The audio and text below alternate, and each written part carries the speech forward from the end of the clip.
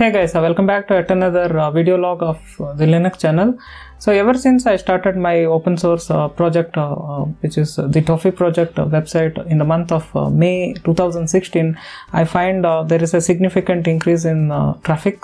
And initially I was getting Alexa ranking of around 12 million or so in the first week of its launch, and from that time significantly it is getting boosted up, and currently it shows like 2.9 million somewhere around as such. So I was quite happy with the same, but on the other side I was a little bit worried in terms of the page load times and the performance in the upcoming future. So that once I started hitting around 10,000 visits in a day or more than that, I need to take certain measures. I need to do some amount of load sharing so that you won't get serialized web resources being served from the server. So this is what exactly I can term. So I have been worked in CDN networks. I was also an ex-employee of Akamai. So in that way I know certain advantages of using a third-party vendor-based CDN. So I thought maybe in future I can subscribe to any sort of third-party CDN services. But down the lane I thought in that case it has its own advantages and disadvantages, and it is not suitable for all sorts of websites, and especially a website like mine is not neither so big or neither so small. So it is somewhere in between. So I was thinking let me build my own CDN network for my website, and let me share it across to your viewers so that it will be helpful to learn basics of building your own CDN network. And not only that, in case if you want to subscribe to any third-party CDN services, you also understand what you are going through, and essentially how you can integrate these services within your website platform as such. So I have hosted the TOFFEE website in motion. So before that I was doing some research in the morning, and I found the wonderful Google tool called as Google PageSpeed Insights.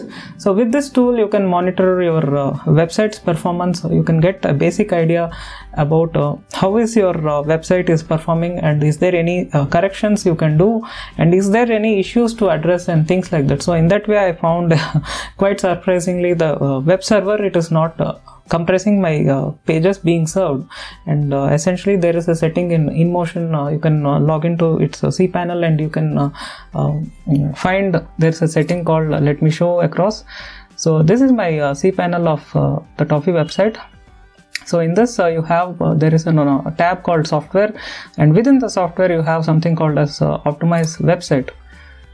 So with this optimized website, initially it was the compressed content option is disabled, and I have just enabled it in the morning. So once again I was doing some verification with the Google PageSpeed Insights. So I thought let me take a page within my website which is not so big, it is also not so small, something like that, so that we can take this as a base and we can start improving from that as well. So this is a sort of preliminary step even before you think of building any CDN network. So suppose there is a lot more less traffic is coming to your website, or your website is very small, you don't need to even bother about. So that's the point as well. So before even doing that, you need to do some preliminary analysis, and you need to jot down all these points so that once you start building your CDN network step by step, you can monitor the improvement in performance, and you can try to achieve day by day the best performance as possible, the best page load time, and as well as minimize your overall latency of your web content as well. So that's the key, because the more pages are going to take more time to load, and you are going to suffer with respect to your SEO rankings, as well as it is going to reflect in your Google Analytics, and down the line it is going to reflect in your Alexa rankings.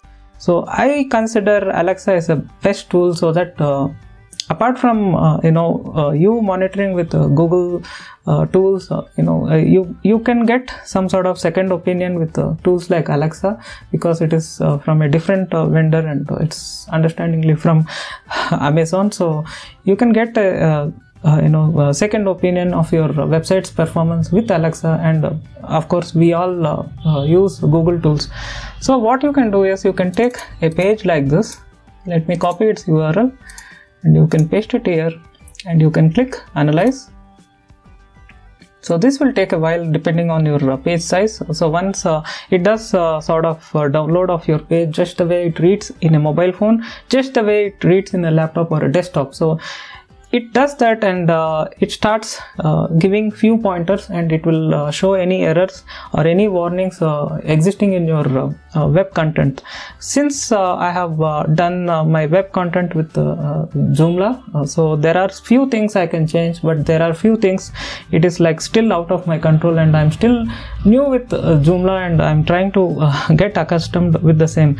So as you can see here, it shows these pointers, and you can see here 65 out of 100 it shows in the case of mobile phones, whereas in the case of desktop performance it shows 80 out of 100, which is a good sign. So there are few things it suggests me to fix, and it suggests me optional fixes and things like that. And one of these fixes, it suggested about a compression being not enabled in the website. So that is when I came to know that I can do the same, and I was just checking around how I can enable the same, and luckily I found in InMotion forum, support forum, so that you can log in InMotion cPanel and you can enable via cPanel without editing any scripts by yourself. So you can see here it suggests few things around. So whichever is possible, you can do these changes, and there is an option also to do minification of your CSS, minification of your JavaScript. So I started slowly the minification process of my CSS files, so that it gives the best performance, because these CSS files are going to be loaded across any pages of the website. So it is quite important to do the minification of these scripts files, and it is going to significantly increase your website's performance. So these are the baby steps, guys. You can start doing analyzing your website, and you need to understand at what point of time you can start thinking seriously about scaling up your website, and as well as do some load sharing and introduce some redundancy and features like that. So as I discussed before, you can choose to use any readily available third-party CDN services, or in case if you're like me interested building your own CDN setup, you can follow my video series. So thanks a lot once again for watching this video, guys. In case if you have any queries, please post it across in YouTube comments, and in case if you have any screenshots you want to discuss about your setup, please send me an email to my email ID, which I'm going to include in the YouTube description. So thank you once again for watching this video, guys. Have a nice day. Bye bye.